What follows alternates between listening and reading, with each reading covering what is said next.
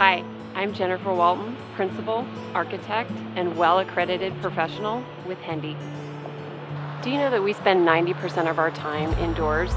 How a space is designed can have a profound impact on your health and well-being. Where LEED focuses on environmental sustainability, WELL focuses on human sustainability.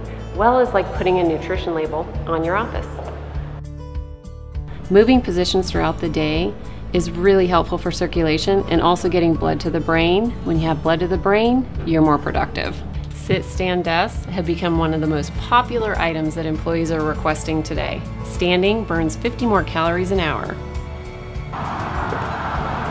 Woo! Did you know that the EPA regulates outdoor air quality, but they don't regulate indoor air quality? Indoor air quality can be 2 to 5 times higher with contaminants than outdoor. Whew, God, it's good to be outside. Nature relaxes us. Biophilia is an emerging field that recognizes a psychological need to be around nature and lifelike process. In design, we look at material selection. We look at what the views are. We look at kind of natural patterns. All of these things are going to help lower our cortisol, our heart rate, and also our blood pressure. There are many architects that can lay out space, but when you're ready to put health and wellness to the forefront, give me a call.